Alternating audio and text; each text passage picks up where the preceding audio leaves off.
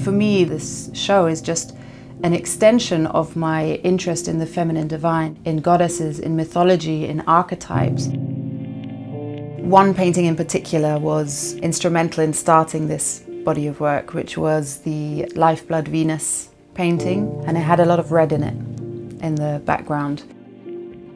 The response to this painting was very mixed, and I found it very interesting that people had a problem with the fact that there was a lot of red in the image, in connection with a woman's body.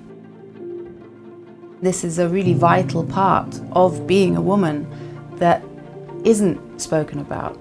Women as givers of life, but also as bringers of death, is something that is present throughout religions and mythologies.